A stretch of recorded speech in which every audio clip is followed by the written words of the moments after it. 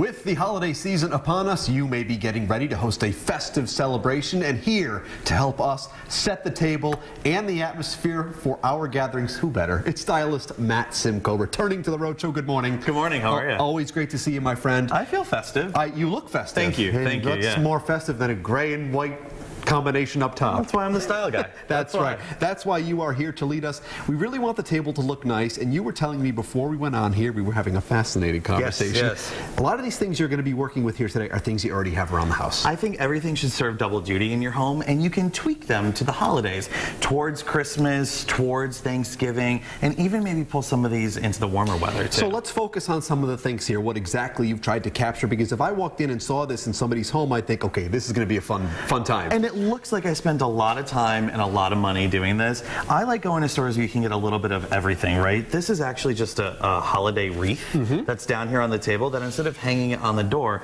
we've just put it down on the table. I picked this up at World Market, and the reason I like going to a store like that is not only can I get decorations and housewares like my plates and my silverware, but I can get gifts as well. Absolutely. During the holidays, time is so important. Pare it down, find one store that you like to shop in, and get all your stuff. Simplification is key. That is it, especially would you like holidays. to add a little ambiance to the segment here? Oh, if you don't mind. I feel very ambiance. There we are. Hang on, hang on. Wow. What a segment. You're so here. close. Right there.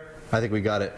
What a segment. You might say I carry a torch for it. I'd say this segment is lit. Lit indeed. And what else can we do here? I see the pine cones. I see lots of things. Right? So switch it up a little bit on your holiday table. On this one, we've put the napkin and the fork and the knife on the table. And this is a great little takeaway for someone. I like sending my guests away with a gift. Sure. This is fun. It's inexpensive, and it gives them a little something to remember the party by. And we actually used mason jars as the glasses on the table. I think this is probably one of the most versatile items in your home. Well, I got a question about these because I was under the impression, and maybe I'm getting flawed information here, but mason jars are still in. They're still a thing.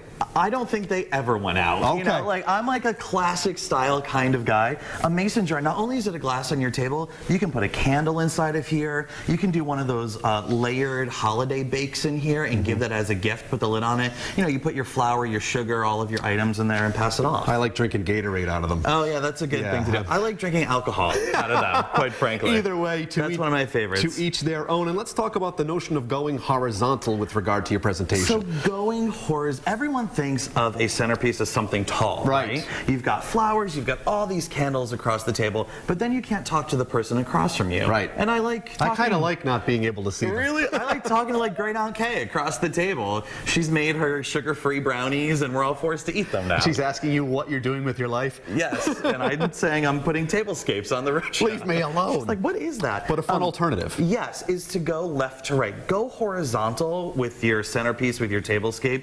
Everything here is individual pieces, ornaments. This is garland that we have wrapped around. So the more pieces you can include going left to right, going horizontal, the more of the table will feel included. Sure. And this table runner that I've put down on here too is actually a giant scarf. Oh. Think scarves, blankets, sheets, remnant fabric. It doesn't have to be a tablecloth to run down your table. I'm missing a scarf that looks just like this. I actually think my initials are embroidered on that. Okay. I think that's absolutely mine. He's safe. And lastly here, you suggest not only using Christmas decorations, so other things we could do, like the scarf. Get creative. Like the scarf, like the mason jar. Red napkins, you can use them all year round. A candle, simple white candles layered in with holiday-like items. This is super versatile as well, and it just gives that feel. Anything with a sparkle or a light or anything that has a little extra texture and make your table feel full.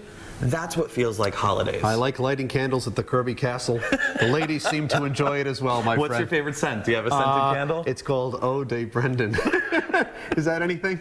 That's not. Smells like the Rhode Show. Nothing I want to smell. But like something pine-ish, I think, is always nice. I like anything a little bit piney, nothing too sweet, and a little citrus cuts through any of those scents. You know what I like to do? Just you sample one, you find one you like. That's it. I don't have them committed to memory like you. Sniff them all. Always a pleasure, my friend. Great to see you. This is the man, stylist Matt Simko, helping us get our table, our homes holiday ready so we can celebrate in style. Happy holidays, everybody.